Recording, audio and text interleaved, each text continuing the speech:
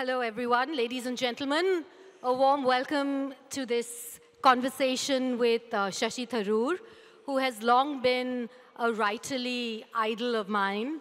And in fact, his 1989 book, The Great Indian Novel, is what sort of set me down the path of writing myself. And so it has quite a magical quality, a fairy tale, really, to be sharing a stage with him today, all these years later. Thank you. Now, in your collection that we'll be discussing today, in the introduction by David Davidar, the publisher and the author, he refers to the English journalist and critic Cyril Connolly as listing 3 impediments in the path of the aspiring literary writer. And these 3 impediments were early promise, journalism, and politics. So it's almost as though, Mr. Tharoor, by your very existence, you were trying to refute poor Mr. Connolly. But I have to say that the overwhelming impression that I've been left with after having read this collection is firstly, of course, how broadly you range. Secondly, how passionately you feel about the ideas that you espouse.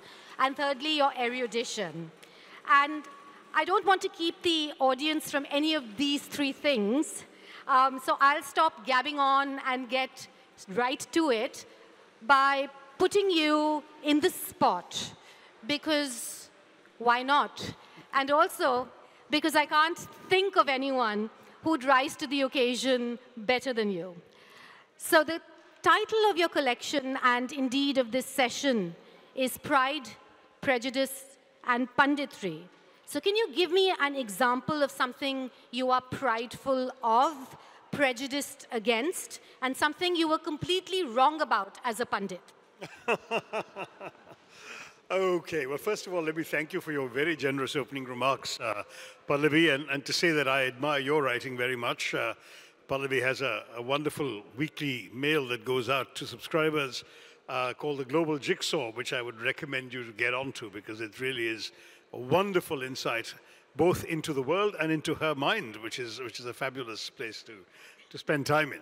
Having said that, Cyril Connolly also mentioned the 4th thing, which I also violated, and that was that the pram in the corridor is the enemy of promise, he wrote. So in other words, having children was also meant to be a no-no for writers. So shouldn't be a journalist, shouldn't be a politician, shouldn't have kids, and shouldn't peak too early with early promise. I don't know, I suppose I did manage to violate all of those.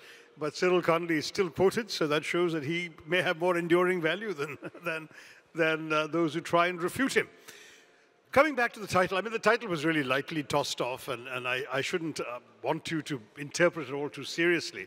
But, you know, obviously the pride for me is very much the pride in India, in this extraordinary experiment of pulling together this most diverse country on the planet, creating a constitutional system to make it work, as we heard a little earlier this afternoon, and what is more, running it as a democracy, a diversity managed by democracy, which is practically unknown in the developing world before. I mean, it was unknown before India tried it, and it's still largely unknown, but we've been able to pull it off. And I've taken a lot of pride in being able, in our country, being able to do that. Plus, of course, all the other developments that have made us a country which potentially has, in many ways, answers to some of the great enduring questions of development, of pulling people out of poverty, of the technological directions of the next century, of international cooperation, that potentially India has so much to offer to be proud about. My prejudice is essentially against prejudice. It's prejudice against those who, instead of this rather broad, soaring, majestic vision of India, would reduce it in a narrow-minded way to sectarian considerations, bigoted considerations, would discriminate against people because of things they can't help being, such as their religion, their place of birth, their language, their face, whatever it may be. And I do wear my prejudices pretty overtly on my sleeve.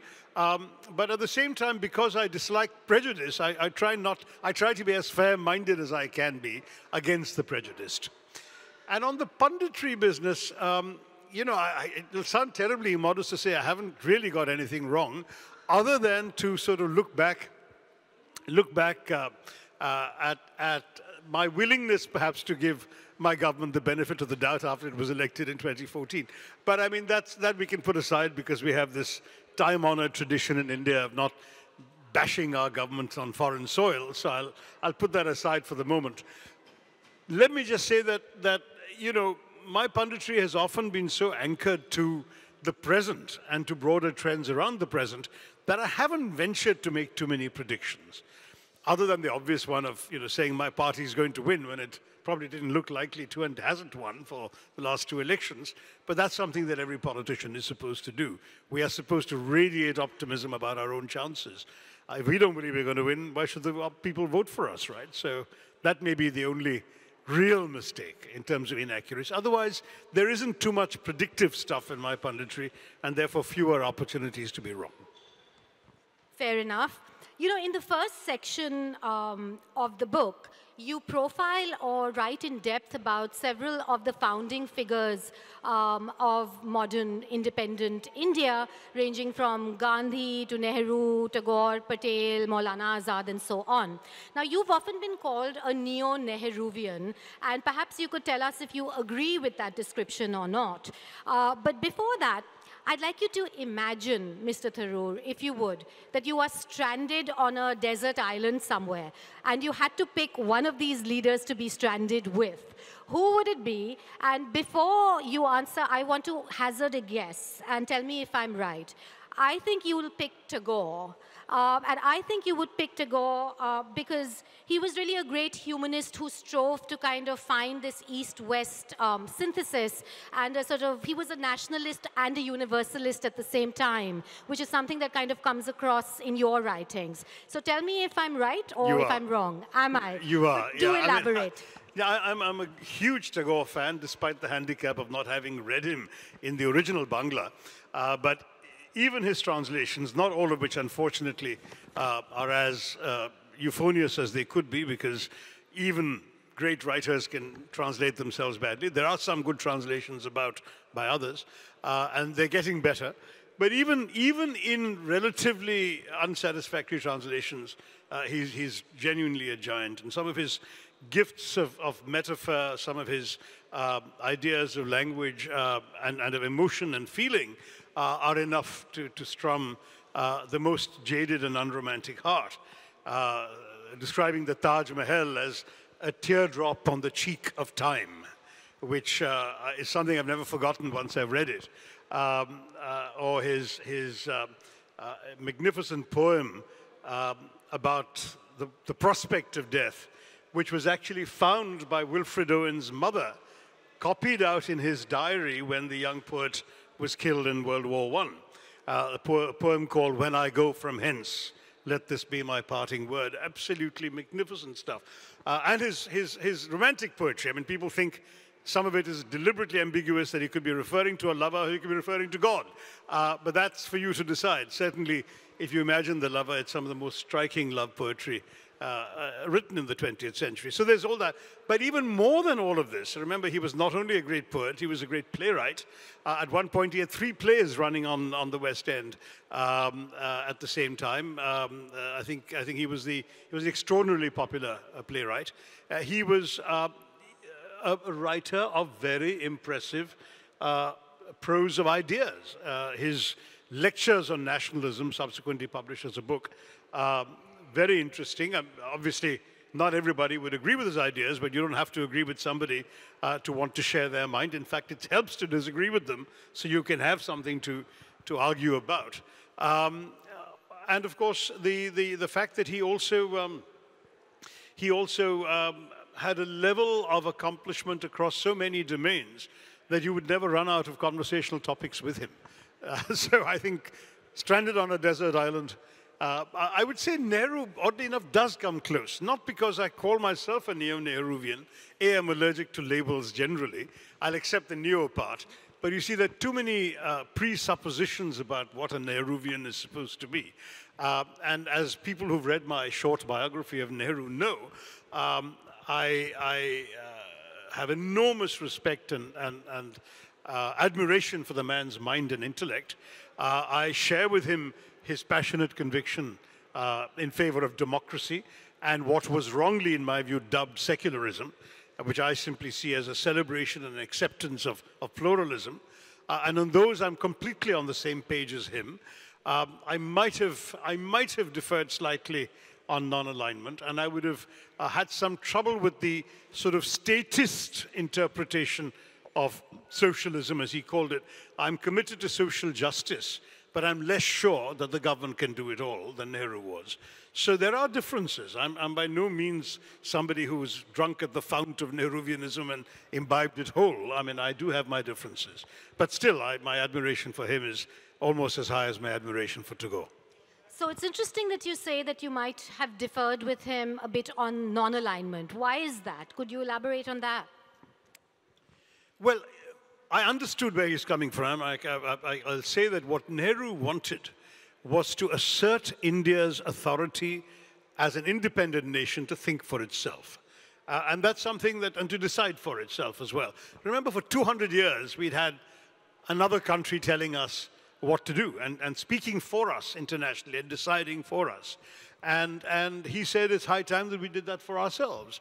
And so the idea that soon after independence we would lock ourselves into an alliance which would then collectively decide what was good for us was something he was completely allergic to and had a lot to do with that desire for independence. In fact, there's a probably apocryphal story of how John Foster Dulles, Eisenhower's Secretary of State in the 50s, allegedly said to Nehru, and Dulles, by the way, was a man who notoriously said that neutrality between good and evil is itself evil, in other words, implying that India's stand was evil. And the story is, Dulles says to Nehru, are you with us or against us? And Nehru replies, yes. In other words, I'm with you when I agree with you, I'm against you when I disagree with you, and I'll decide when it's going to be one of those things. So that's something that I actually fully understand. But I think where I would part company is on a couple of things. One is certainly that non-alignment, which gave India, in some ways, influence out of all proportion to its strength and its economy and its military resources in the world, also, unfortunately, was applied with somewhat less than an even hand. So our anti-colonial instincts kicked in the moment the British and the French landed in Suez in '56, and Nehru was out there demanding they leave, and eventually with the Americans taking the same stand, the British and the French did leave, and the Suez Canal got back into Egyptian hands. But when 2 years later the Soviets marched into Hungary, I'm sorry, the same year when Soviets marched into Hungary, there was a resounding silence in New Delhi. So it wasn't, if you want strategic autonomy, then you really should be free to criticize everybody as you see fit. But if in de facto your reluctance to join one side implies that you are thereby beholden to the other, then it seems to me there's a problem. And of course, the second big flaw, which is impossible to get away from, was the capitulation to China and the fact that we had, perhaps because of our illusions over non-alignment, led ourselves, in effect, we had disarmed ourselves. And we were in no position, despite the bravery of our Jawans, we were in no position to resist the Chinese in '62. And when the Chinese who decided when to call off and withdraw, having, quote unquote, taught the Indians a lesson. Those, I think, would be the big flaws on which I would have problems with Nehru's approach. Thank you for that. Returning to what you said about Tagore and how he was somebody who ranged very widely, I picked Tagore as being your companion because I saw that echo in how you approach the world and how widely you range. And indeed, in this collection, you sort of go from cricket to politics, from the global to the very local, from the personal to the political.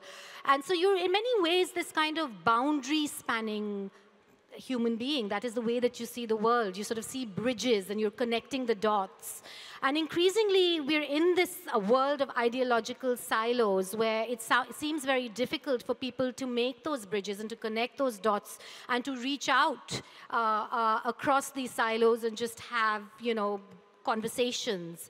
Do you think that this is, if one comes up with an assessment with it's getting harder for us to talk across ideological divides, is this because of a recency bias, or do you in fact think that it is indeed getting harder for the world to sort of talk across these silos and we're seeing greater polarization than in the past? Oh, there's no question about that. There's polarization within almost every democracy that's much worse than it ever was. I mean, take the United States as an example, where really the Republicans and Democrats simply don't agree on anything. I mean, literally fundamental questions as well as subsidiary ones. And in India, where there was actually a long tradition of respect and courtesy across political divides, that's largely disappeared. And conventions are being discarded. Unless there is something that binds you by law to a certain pattern of behavior, governments will simply ignore it. And so, for example, we had a convention in our country where, since the institution of the parliamentary committee system, the External Affairs Committee was always chaired by an opposition MP. The idea was to convey to the world that this rises above political divisions. Foreign affairs is a national issue. And so we had, people like Mr. Vajpayee, Mr. Gujral, and so on as chairman of that committee. And I was deeply honored to be made chairman of the External Affairs Committee in my first term as an opposition MP, which was my second term in Parliament. But no sooner had I been re-elected for my third term than the government decided that they wanted it for the ruling party. And because in our system, they can't do that, even though, again, 8 of our 24 committees are always chaired by opposition MPs, and that is an improvement on many other systems. Nonetheless, there went my chairmanship of the External Affairs Committee, but my example apart, there went this very precious convention that associated the opposition with responsibility for the conduct of India's external relations. Anyway, I ended up with the IT committee instead, and we're giving the government a good time on that. So I think it's not entirely a loss. But where do you think that this impulse is coming from? Why are we seeing greater polarization? You sort of described that this is happening around the world.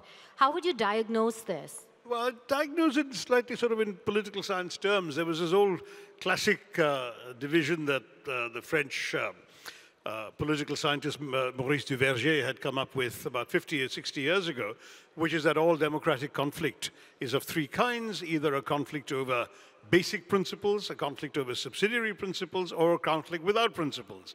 And he gave examples of each. A conflict over basic principles was a democracy where, say, there was a viable alternative communist alternative, like in France at that time, as he thought, or in India, whatever. A conflict over subsidiary principles was like the British system, where you had a choice between a conservative party and a socialist or social democratic party, the Labour Party, and therefore there were subsidiary principles on which they disagreed: nationalization, government role, etc., etc. And then you had a conflict without principles, which he said was the American example, where there really is no significant difference, he said, between Democrats and Republicans. And that classification is essentially melted away in today's politics. Every democracy is facing a conflict over fundamental principles. In America, as I said, there's no basic area in which the two agree.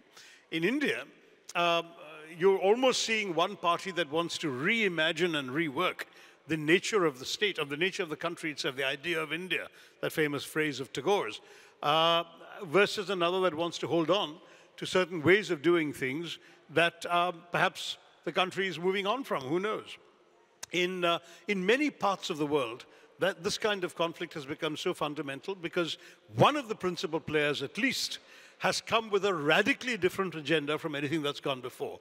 In recent years, it's usually an ethno-nationalist agenda, where you've got people rising to political prominence in countries who firmly believe that they speak for a more authentic, more rooted idea of their nation than all the rootless cosmopolitans who have ruled before. And so suddenly there is this real, are you with us or against us is right there. Why is it there is absolutely no meeting place between a Le Pen vision of France and a Macron vision of France? There is no common ground, similarly, between Mr. Modi's vision of India and that of the Congress Party, or the or the Erdogan vision of Turkey and that of the secular parties in Turkey, and so on and so forth. And therefore, in every country, you're seeing a far more fundamental difference on an essential fundamental principle of what the nation's all about. And that, therefore, has created a polarization where it's not as if you can pick and choose or find common ground. You either accept this vision or you don't, and you're one or the other. I don't think that you really address this in any of the essays in this collection, but to what extent or how would you diagnose the role of social media in the development of all of this? I mean, you're very active on Twitter, I follow you, so I'd be curious to know that. I think we have an entire panel on that tomorrow, but, and I have addressed it in two of my books, in fact, early on in The Paradoxical Prime Minister, and then in The Battle of Belonging, when I talk about the present situation, reasonably recently. I think it was a 2020 book. It came out in India during COVID, and here in Britain and America, it's called The Struggle for India's Soul. But there is a fairly hefty section on social media. But I would say, in short, that it has had a initially liberating effect on politics, making politicians more accessible to the general public, enhancing governmental accountability and the authorities' accountability, adding to transparency in the processes of governance. All of these are plus things. And then a subsequently excessively toxic effect as political parties and other agents have decided that this is too good a medium to leave in the democratic space. Let's try and manipulate it, let's try and influence it, let's create bots to generate opinions, let's try and have entire organized troll armies to abuse our rivals, let's shelter behind the anonymity that some of these sites permit in order to attack others. All of this has happened, and sadly happened largely with impunity. So this has become a challenge because it's injected a certain kind of poison into the political space that I think this is striking in my country, and I was really speaking about India in everything I said. But if you look globally, you have the same mixture of good and bad. You'll find, for example, that social media helped save lives after major earthquakes like the Haiti earthquake and so on, but people were able to find people through social media. The Kerala floods a couple of years ago, rescue missions mounted by people tweeting about people in distress and so on. All sorts of things could happen. But the negative, and of course, if you're in favor of them, then the Jasmine Revolution and the various Arab Spring movements were enabled very much both by social media and by television. Satellite television made a lot of things possible. But the same thing has happened in those countries, that it has created toxicity in the political culture of many parts of the world. A double-edged sword. I'm sorry to keep returning to Tagore, but in one of your essays, you note that an American critic wrote acerbically that the Indian, that is Tagore, scolds Americans at $700 per scold. Leaving aside the exact monetary figure, do you think that such a description applies to you as well, that you've made it somewhat of a vocation to scold the British, you know, given your famous critiques of British colonialism, while speaking in posh English, enjoying London, taking a break with a nice cup of tea, you know, all that nice English stuff. So how do you sort of reconcile your critiques with the sort of fact that you've obviously had gained from that, from all of that as well? Tea was probably grown in India, but nonetheless, no, you're right. You're right that I scold Britain, but not today's Brits. I'm really scolding both the colonial legacy, the history of those 200 years, which is pretty awful, and the ignorance about it, if you like, by many of today's Brits. I would like them to be aware. But as I've said in my own writings and speeches about my writings, I've said, you know, we must forgive, but we must not forget. I think we need to know our history, just as any child ought to know the background of their parents or their grandparents, to have a sense of where they come from. So must every society know about its past and have a fairly broad-ranging appraisal of how we got to where we are today. So I certainly don't feel that that today's Britons are necessarily responsible for any of those things, and I won't hold it against them. I will relish seeing my country beat them at cricket, but that's another matter. The truth is that whether you like it or not, those 200 years have marked us too, including the language you and I are speaking to each other right now. I would probably go so far as to say that in many ways,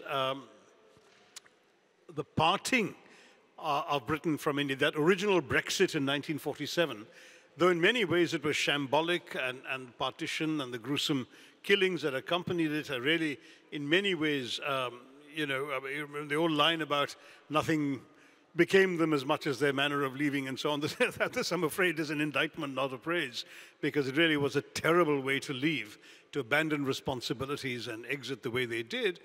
Despite that, it was a parting singularly free of bitterness. And what is striking is that almost immediately thereafter, India and Britain resumed and maintained a rather friendly and cordial relationship, government to government and people to people, that never featured any significant resentments. I don't want to change that. I'm not here to promote resentment or enmity, but I am here to promote awareness. Stirring consciences is a good thing, by and large, and I'm happy to do it. Returning to the fact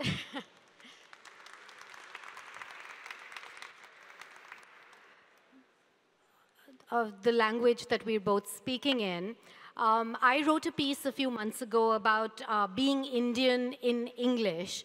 And in fact, I think you retweeted it. Thank you, because it sort of quadrupled my Twitter following overnight. But in it, I talked about how English-speaking Indians in many ways do function as a caste rather than a linguistic group. But also that I had begun to realize how having this caste might not have been the best thing for India. And now, of course, we're in the middle of languages become a hot wire, a live wire topic in India with people in power suggesting that we scuttle English in favor of Hindi and so on.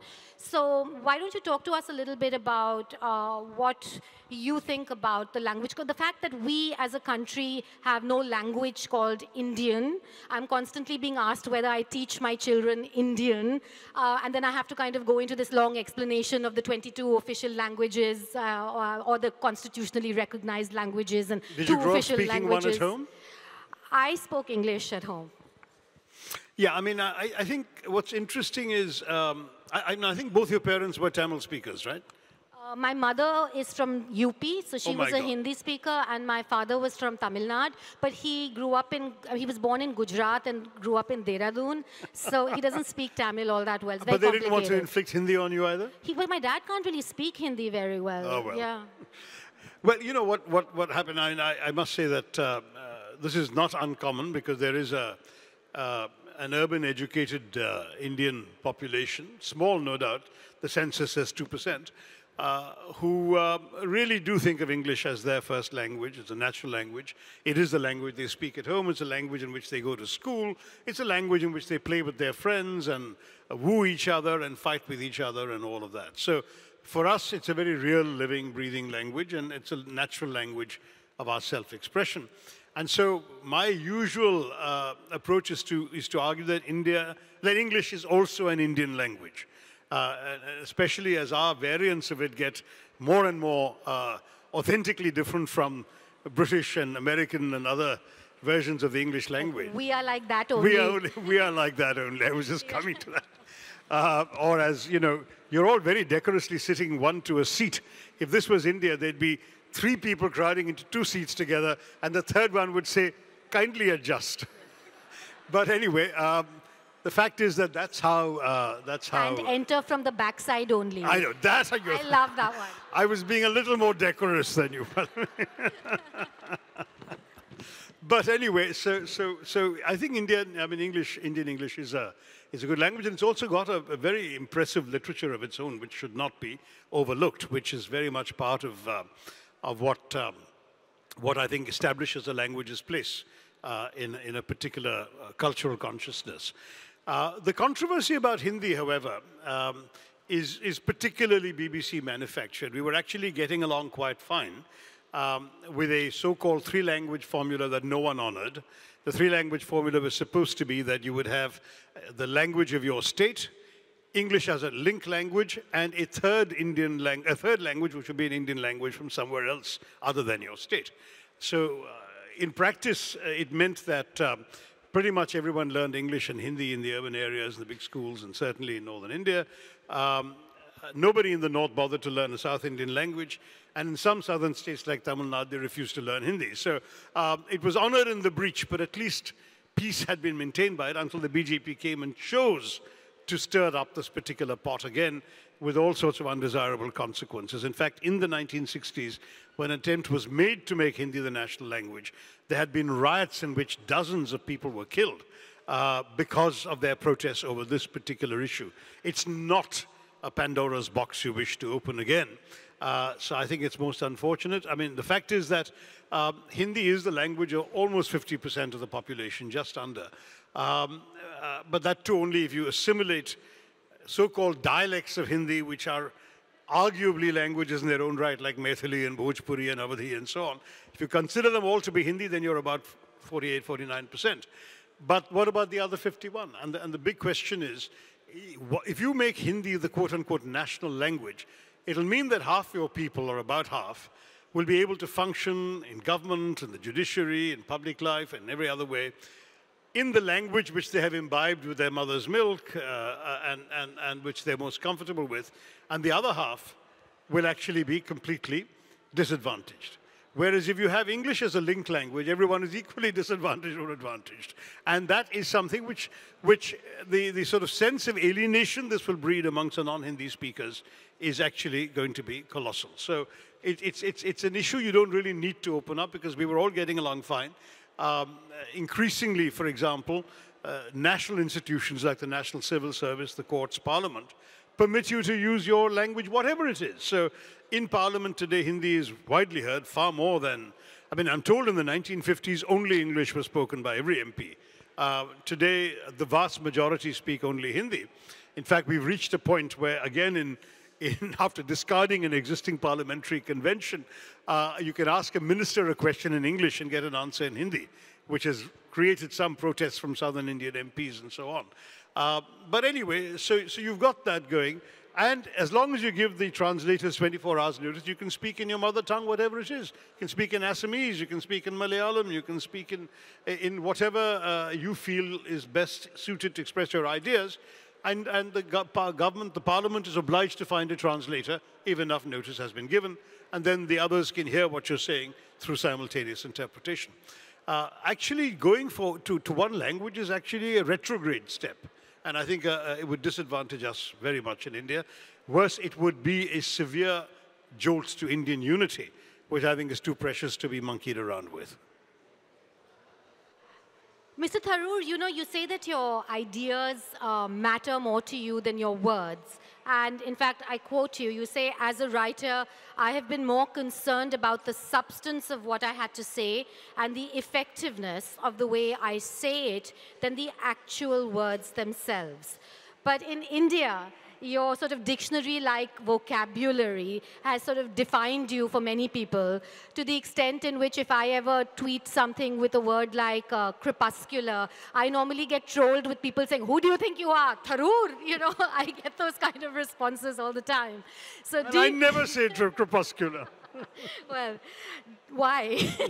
Anyway, no, but do you... I'm never awake at dawn. Right. Do you worry at all that, so in some ways, that your legacy will end up being that of words, of the guy with the fancy words, rather than your ideas? Well, that would be awful, I'm sorry to say. So please, somebody here, preserve my legacy. No, I mean, the thing is that I actually wrote that about my non-fiction writing. In fact, with fiction, I actually found myself saying to a lot of interviewers and so on that the telling of the tale is as important as the tale itself. And I prided myself that each of my novels experimented with a different narrative form and a different style. And I'm proud of what I tried to do. Of course, they all require words as well. But I'm proud of what I tried to do in the sort of way of unfolding the three different novels I wrote as stories. But when it comes to non-fiction, you really are trying to reach people directly, and therefore if you use fancy words but your ideas don't reach them, then you've actually failed at what you're trying to do. I'm not writing, travelogues. I'm writing largely political or historical or opinion kind of books and articles which are meant to strike home to people's minds. And so that's where I said the ideas are more important. On this question of words, it really is a joke that's gone out of hand. It actually, for those of you who haven't lived in India or have been living in India under a rock, what happened was that a few years ago, when I was facing a sustained campaign of calumny and vilification from a certain section, shall we say, aided and abetted by their complicit allies in the media, there was one particularly egregiously offensive series which was put out by a particularly egregiously offending television journalist. And I was so angry with that. He had launched a new channel and just wanted the TRPs, so he decided to make up his own facts. And I've had to take him to court, but our judicial process being what it is, the case is still pending 5 years later. But my moment of rage led me to issue an immediate tweet saying that this was an exasperating farrago of lies and half-truths, of half-truths and outright lies. Farrago. Being broadcast by a showman masquerading as a journalist or something like that. Now, farrago, to begin with, is a word I'd used frequently since Stephen's College in my debates in Delhi University. It wasn't to me an unknown word, but apparently it was, because a few hours later there was a puzzled tweet from the Oxford English Dictionary asking why suddenly 1 million Indians had looked up the meaning of the word farrago when I think the highest they'd ever had in any previous year was 3 or something, So why were suddenly 1 million people looking it up? And then there was, some people didn't understand masquerading either, but anyway, that's another matter. People started opening accounts calling themselves Mr. Farrago and referring to me as Mr. Farrago, all sorts of things. The whole thing got completely out of control. And then they decided that this meant that I was somebody who used words that people didn't understand, which I feel rather sorry for myself about, because obviously I pride myself in communicating effectively. And if you are going to communicate, you will need to be understood. So it was my foolishness that I hadn't realized that the world had moved on since I was at St. Stephen's College, Delhi University in the early 1970s. Having said all of this, I then decided, well, if you're going to be tarred and feathered with this, you may as well enjoy it. So when shortly thereafter, 6 months thereafter, whatever, my publishers wanted me to announce the imminent availability of my then new book, The Paradoxical Prime Minister, I tweeted that my new book, The Paradoxical Prime Minister, is shortly out, etc., and it's far more than just a 400-page exercise in floxy nosi nihilipilification, which, as some of you will know, is a coinage from the 19th century, meaning the act of estimating someone or something as worthless. And that is precisely what I then explained to them. But the thing caught on, and I'm afraid little kids aged 3 and 4 were being wheeled out by their parents to recite floxy nosi nihilipilification onto YouTube videos and onto in my presence if they ever met me and so on. So it became a bit of a joke. But then, things like shortly thereafter too, there was an episode where a politician who'd been elected alongside us as part of an election campaign against the ruling party resigned and joined an alliance with the ruling party. So I promptly tweeted the word of the day, snollygoster, first usage US 1846, meaning, and I gave the meaning, a shrewd, unprincipled politician, latest usage today. And I didn't have to mention him, didn't have to mention his state, didn't have to mention the incident. The word did it all. And I'm pleased to say that I now hear snollygoster being used a lot in Indian political commentary. So these things happen. In other words, it was a joke that went out of hand a bit. But I do hope people will remember the ideas and not just the words. So I have tons more questions, some more in a sort of lighter vein and some more serious. But I had somebody saying we only have 5 minutes left. I'm not sure why. That can't be right because we began... Because aren't we going all the way? Anyway, but what I will do is I will open it up for a few questions and then hopefully get one concluding question before we really have to wind up. This young gentleman in the front. I think a mic is coming.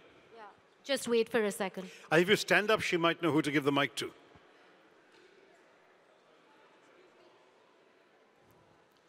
And tell us how old you are as well, please.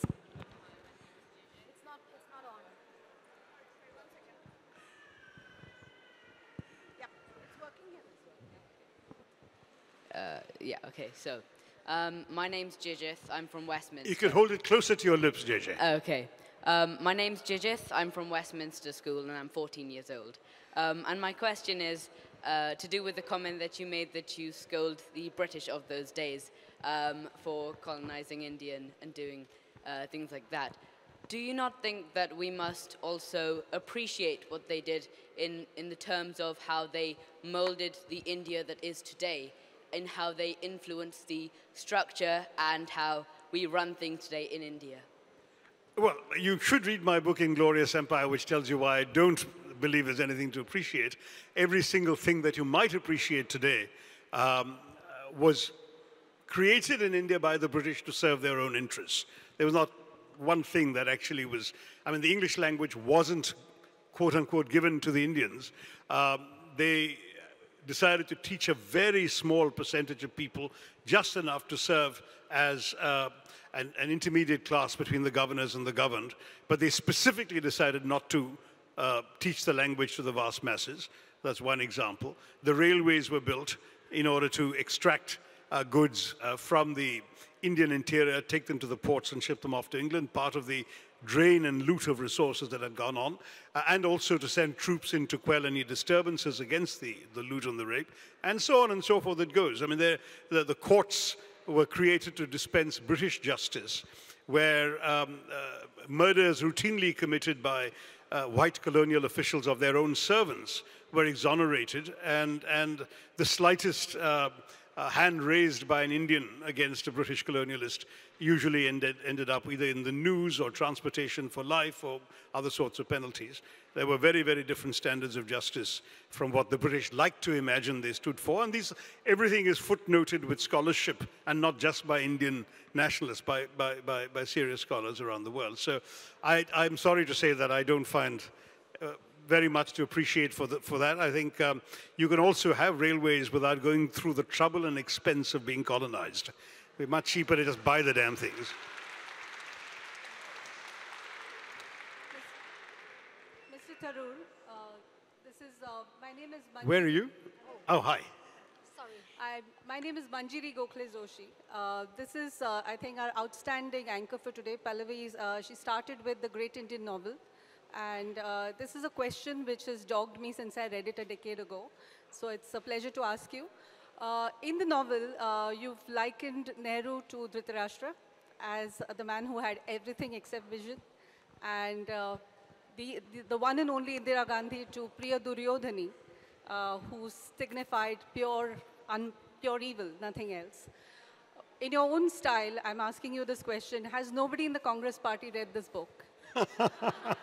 And the second is, in the same book, you've likened Shastri, Lal Bahadur Shastri, for dying. I mean, his only fault was that he died early, like Pandu did. And with him, he stood for integrity, as we all know. Do you think he was the last, or is there, it's not about the Congress party or the BJP or any, but in the Indian politician today does not stand for integrity. Do you think it died with him? That's quite a question. On that second question, the answer is there are people of integrity, even today in Indian politics. But whether they represent the norm or they are the exceptions, I think your own question points to what the answer might be. On the first one, actually, first of all, it's a satirical novel. So you're not supposed to take all these parallels totally literally. The creative freedom of the novelist is precisely to be able to play with these metaphors and these ideas. And so every character corresponds, every character from the Mahabharata corresponds to something else in the 20th century politics of India. But Dhritarashtra, because he was blind and literally couldn't see, in other words, he had no vision in the literal sense, actually is depicted as having figuratively a huge vision. The problem is that vision is disconnected from ground reality because he can't see ground reality. That was the conceit. So it wasn't a wholly negative portrayal. And the idea is most of these characters are complex. I mean, I'd like to think anyway that they are. And that's one of the interesting things about the Mahabharata. There are no pure heroes in the Mahabharata, the original Mahabharata. I mean, there are gods with feet of clay. There are humans who may be idealized in some respects, but are deeply flawed in others, within the same person. So in those circumstances, an epic which has room for that kind of doubt and incertitude about human beings, which permits you to explore the complexities of human nature, it seemed to me much more ready to lend itself to satire than, say, something like the Ramayana would be, because the characters in it are worshipped literally by millions of people, and you couldn't really do anything without tripping over into sacrilege.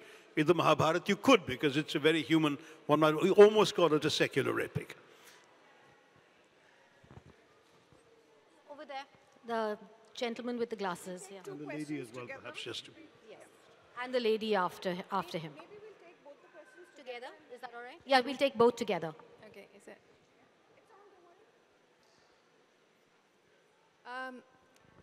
Pallavi, you definitely have done an incredible job of anchoring this session. We've seen Shashi several times over the last few years, but this was, I think, really well matched. So we hope to see you here again. Thank you.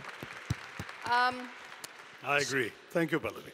Shashi, in the UK, we're quite proud about our Queen, James Bond, and quite prejudiced when it comes to who should play the Queen or James Bond.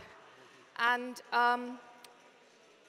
we don't think an Indian from India could play James Bond. So James Bondopadhyay, perhaps. so you have a style, an aura, a Britishness, almost an English gentleman. And Tharoor 007, yes. My phone number ends with 007. With rather big words. And you talk about preserving your legacy, especially to be known for content and not just big words. So if your biography were made into a film, do you see an Indian playing you? Or would you look to the UK? Oh, no. That is so amusing. Thank you. No, I couldn't be 007 because I'm not sure I could shoot straight, except when I speak. Then I do tend to be a straight shooter as much as possible. But anyway, short answer is, your guess is as good as mine. I don't think anyone's going to make a biopic about me, but if they do, it should be an Indian. Hi, Shashi. Sorry. After that question, this is a little bit more of a serious one. So, I think she was being very serious. She probably was. The name's Tharoor, Shashi Tharoor. But Pallavi, I mean, there's already a discussion on the great Indian novel. But one book of yours, which I was very deeply affected by after I read the great Indian novel, is surprisingly the one that's lesser known. I actually have a copy of it with me, The Elephant, the Tiger, and the Cell Phone. Right? I love the book. I mean, especially because of the NRI perspective that it brought in. And, right. I deeply... Literally, I was not yet... It was my last year before moving to India. Exactly. So, I personally identified a lot with that. As an NRI who had come from Dubai to India, and now I'm in the UK, etc. So, but from that point of time, I mean, your perspectives are very fresh in my head. To this book, which is now Pride, Prejudice, and Punditry. How has that perspective of both you as a person who's changed from then to now, as well as your perspective on the world around, which is now reflected in these essays? Because I have read reviews that, there are certain changes in the whole thing, but I'd like to hear your own thoughts on how that's changed from the Elephant, Tiger, and the Cell Phone days to the Pride, Prejudice, and Punditry days. Okay, I'll try and be brief. I mean, I think Elephant, Tiger, and Cell Phone was a book written in 2007. It was actually the year that I had left the UN, had not yet returned to India. It was seeing India at that cusp of heady optimism when everyone was expecting it to be this new sort of economic giant growing, at the same time a thriving free market democracy. In fact, the American edition has a subtitle, the next superpower or something like that. I mean, they really thought it was, those were the words that were being bandied about at the time. And so the transformation of the slow, lumbering elephant of cliche to this sprightly, bounding tiger that was emerging, that was what was about. And the cell phone was the instrument that seemed to embody it. And I was fortunately right about the cell phone. In fact, all the numbers in the book are out of date because we kept breaking the world record for the number of cell phones sold and the number of users and so on right through. And today we have something like 900 million cell phone users in India. But I think the things that have changed are the things that I least expected to see change. Because I came back to an India that, in essence, in spirit, was still the India I'd grown up in. There were superficial changes, a much more consumerist society than before, lots of foreign goods available that were unavailable when I was growing up in India, all of that stuff. But those were essentially superficial ones. Essentially, India was still the same sort of country, everyone trying to get along, everyone, of course, on the make for themselves, trying to, either get out of the way of the government or better still, I mean, that famous line, India grows at night when the government is asleep. I mean, that was happening. You had all that heady excitement, and there was really, democracy was even more successful and effective than before. People were freer, the media was brighter and more independent. Institutions that, seemed to be incipient when I left to go abroad 34 years previously had now become flourishing and effective autonomous institutions. All that has changed dramatically. And it's changed specifically in the last 8 years, where you're seeing a country where all sorts of things that I would say were unimaginable to me, both when I left and when I returned to my country, has now become possible. Things that used to be inconceivable that people would even utter behind the privacy of their closed doors are now being declaimed from public platforms. Things of bigotry, of hatred, of verbal violence against people, against minorities and other communities. We're seeing the hollowing out of institutions. We're seeing a cowed and complacent media. We're seeing all sorts of developments that almost represent a reversal of what in 2007 I would have seen as the trends to celebrate in India. Now, is it irreversible again? I don't think so. If such a major thing can be reversed, we can perhaps put it back on track again. But it requires the Indian public and the Indian voter to decide they want it back on another track, or whether they're happy with the way the country is going today. But the fact that it's different, no doubt about it. I think we have time for one more question before I'll wrap up.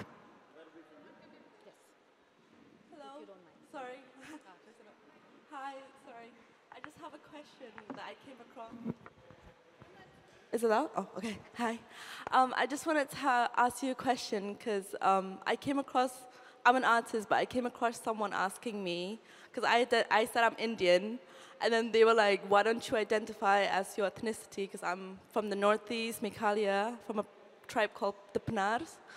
And so I didn't have an answer to that, and I wanted to know if you have an answer to why certain people won't say they're Indian, but they would say they're Punjabi or Panar or like Assamese. Well, what was special about India was you could be both, you see.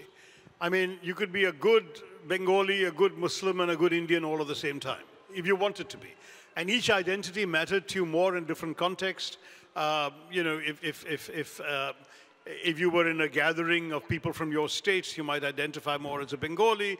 If you were going to the mosque for a prayer, you might identify more as a Muslim. If you're meeting in a mixed gathering or at a university or a school, you might identify you by a national thing. So people can be all of those things. You can be many things and one thing all at the same time. And what gave us all the security to be secure in these multiple identities was the sheltering carapace of the Indian identity.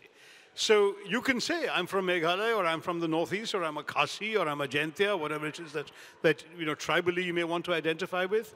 If you go to church, you might say you're a Christian. If you go to a temple, you might say you're Hindu, in those contexts. But if people ask you which country you're from, you should say you're Indian, because you are. And I think we would, all of us, all the Indians here, would be equally comfortable embracing all these identities. That's what I talk about, the diversity, the pluralism of India, and that embodies that. Pallavi. you know, so many questions left, including I wanted you to tell me about your adventures in being the sexiest, voted the sexiest vegetarian or something like that. But I don't think we have time for that today. That was several kilos ago, I'm afraid. This is the hottest vegetarian, actually, not the sexiest vegetarian. But, you know, I think a lot of us have this question because you are a member of the Congress party, and that is the opposition. And as you said, we're at this inflection point in India today where we're seeing this old pluralistic idea of India come under attack. And we're seeing a very different India of gaining ground. And we see a very sort of absent opposition. So, I mean, to end with, if I could just ask you, like, whither the Congress? The answer is I don't know, and I think the public of India will have to decide that. I feel it's a bit unfair to speak about an absent opposition because the opposition is there, struggling to make itself heard, and there are various reasons why it isn't heard very much. Part of it may be its own fault. Part of it is also the fact that the media may not give it the space it deserves, the fact that social media is dominated by agents of the ruling party and its ideology. There are various factors. And of course, we have seen a splintering of the opposition in the last couple of elections, which means that there are now 46 parties represented in parliament. BJP has a majority all by itself, and then there's a one-person party, a two-MP party, that sort of thing all over the place, and no behemoth in the opposition to sort of threaten the government with constituting an immediate alternative. That is the problem, if you like, rather than an absent opposition. It's a fragmented opposition that we have. And I think the Congress is quite capable of being and serving as the linchpin of an alternative. I think clearly in the way things are right now, it cannot hope alone to take on the government, the BJP and its brute majority. But if it were to more effectively make common cause with other parties, including parties which are regional parties anchored in specific states, but which broadly share the sort of simplified, I can say, the broad sort of social democratic principles in which the Congress party is anchored, center or slightly center-left, then that, I think, is certainly the way forward. And the realistic alternative for the voters of India then will be a choice between a BJP-dominated government, as we've seen for the last 2 terms, or a coalition of very many parties centered around the Congress party. That's the best I can say at this point, but there are 2 years to go, and I think a lot of ferment in the opposition space right now. Let's see how it all works out. So, on that note, I hope this has given you a lot of food for thought. Please put your hands together. Big round of applause. Shashi Tharoor. Thank you, Pallavi.